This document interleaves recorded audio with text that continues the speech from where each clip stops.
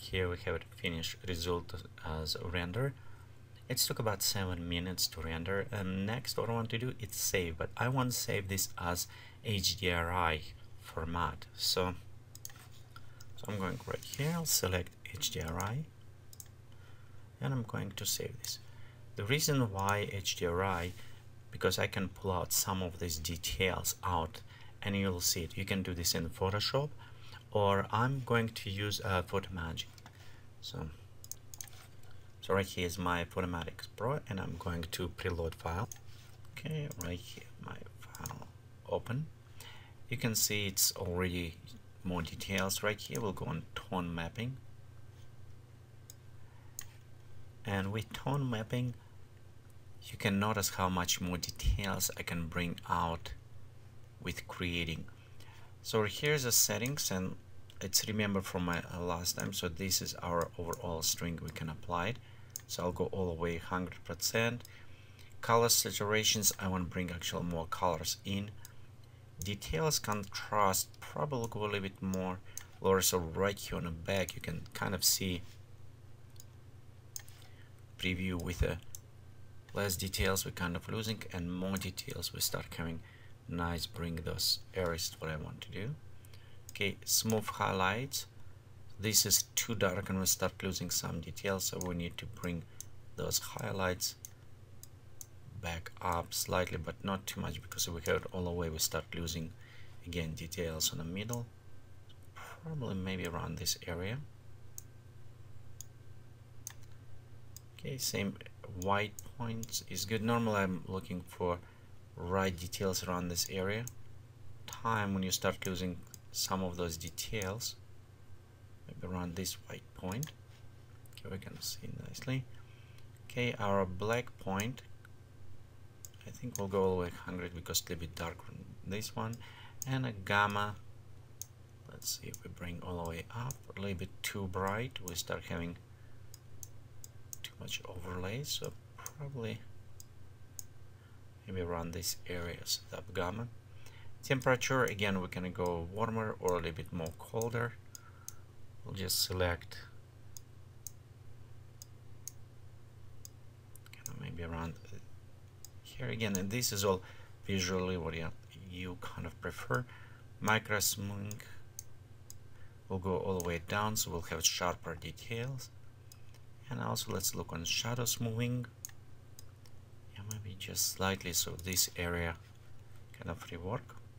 Okay, we'll leave it all default. Let's click process.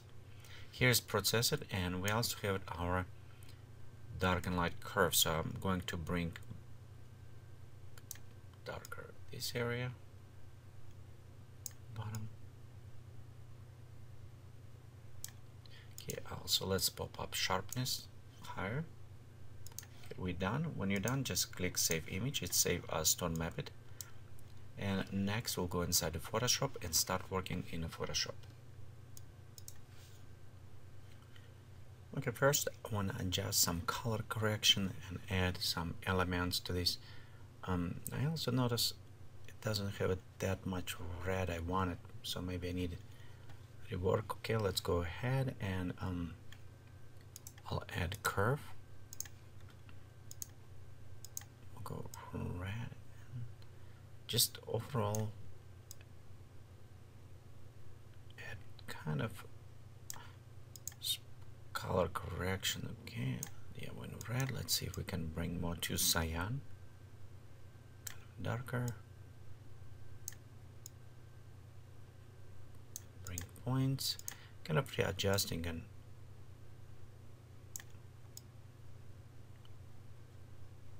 this correct kind of correction, gentle a little bit. Okay, next I want overall tone down a little bit, so it's become more contrast. Or actually, you know what, we can do with two apply two filters and modify one on center. So let's do this way. We'll go to curves, and on this I'm just looking on the sides, and for the sides I want to have cyan color, so I'm going all the way cyan. This is area, it's where I'm looking. I don't worry that much about middle part. Okay, kind of sand bluish. Okay, and when I select mask, we can select brush right here. Let's set to about 3, and I set to the softness. So, and I'm start brushing out right here, kind of like almost the middle parts.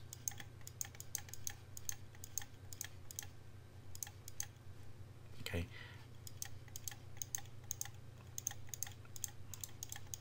Next, we can go select new curve, and for this one I'll just look for the middle part, and I'm going to add a bit more, maybe yellowish kind of warmer color. Same things. Now I'm going to brush out sides.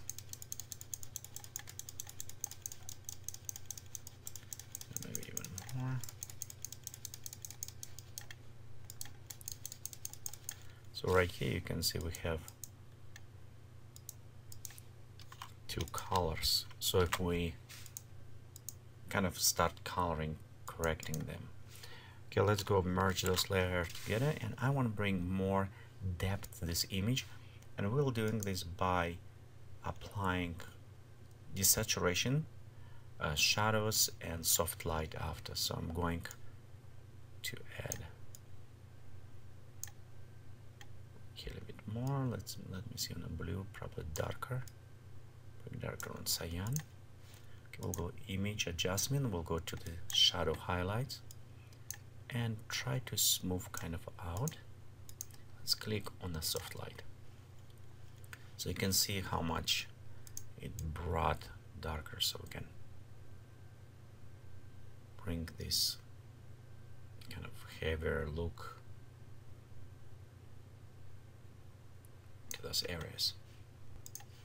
Okay, so let's go next, and we add some lighting to this strike. So I'm going to create new layer, and brush will just create a smaller size, and I'm setting to 100% opacity, and right here from sun I'm click once and kind of like creating lines.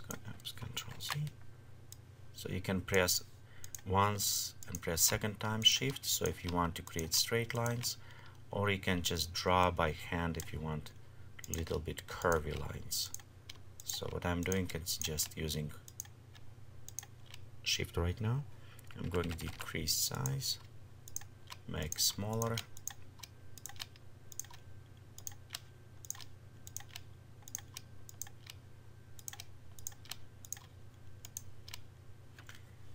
kind of like strikes. Next we'll go to filter, blur, just get blur, and switch this to the soft light. Let's add another layer, and now I want to add even more effects to this. On this one we're actually going to just fill up with any color. We'll go filter, render, and we'll go to clouds.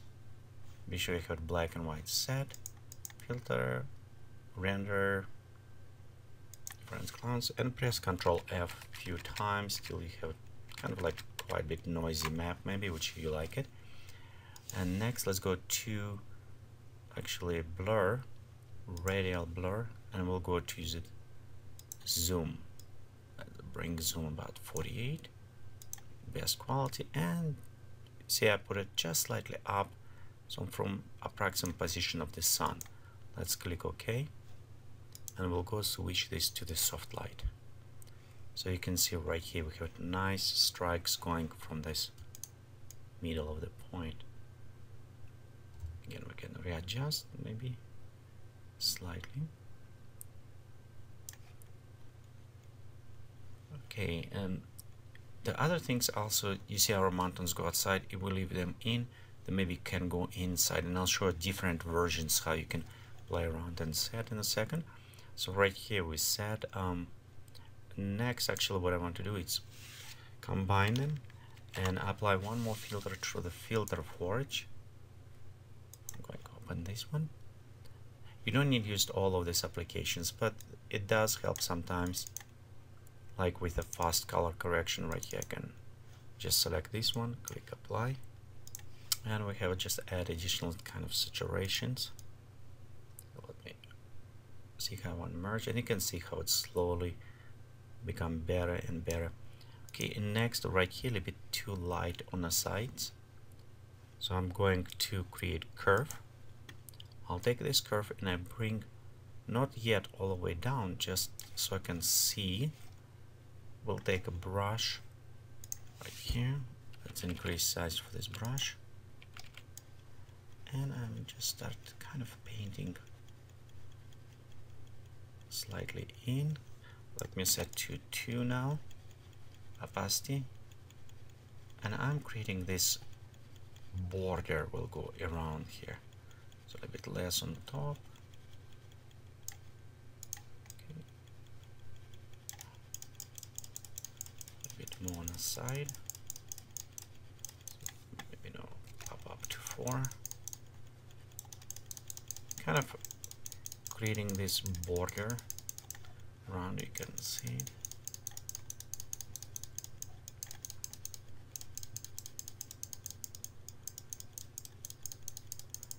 Okay, so I think it's done. We'll go open properties, set all the way down now, and let's set to the soft light. So this is also add additional kind of like border almost to this image, concentrating on the middle part. Right here slightly kind of I don't like how it's come, so we can, let me actually bring closer and look, because yellow sun and you can see effect going. So I'm going to fix this, merge layer together, and probably just going to filter, blur for this. Okay, we can fix this way or other way actually. Filter, used oil paint on new one. Okay, and just bring stylization, click OK, add a mask, Control I to inverse mask. We'll take brush now. Okay, be sure it's a set. Okay, right here we'll set about 10, and just start painting in slightly around this area. Okay, maybe it pop up higher.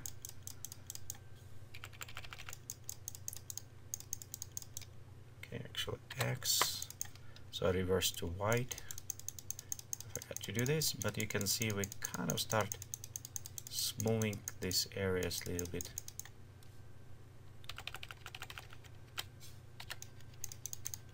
Maybe too much on the sides.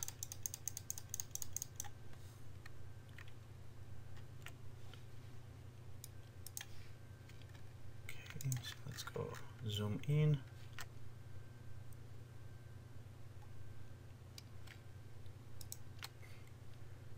Okay, right here I see have it a little bit more, so just fix slightly area and paint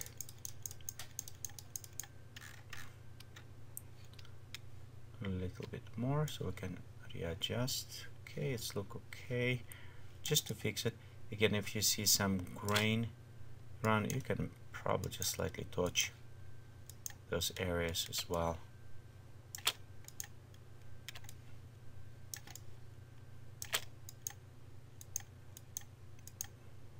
It's a kind of effect. Again, if you feel like, but overall right here, fix it a little bit in this area. You know, maybe even just overlay, kind of how I said. So let me go create one more, and we go blur. Click OK. Again, from a mask, inverse it, and we same. We can just a little bit, few strokes on the blur right here around.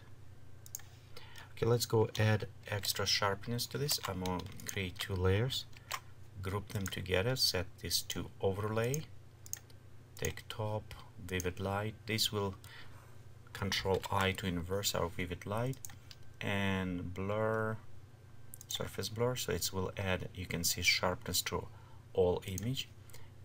Most time it's become very strong, so we can go back and just see if how much we need to add areas, just a little bit. And let's go final, add edge blur, so create new, we'll go to overlay, and we'll go to high pass. Okay, here we can see probably 0.8 will work nicely. This high pass is just help a little bit add to the edge.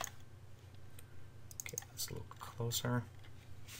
Again, if the sharpness is too high, you can always reduce.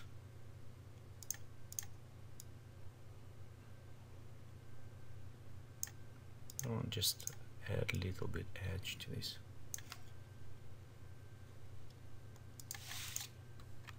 Okay, so here's a one version. You can see with the peaks kind of going out, and here's different versions with the peaks go straight up.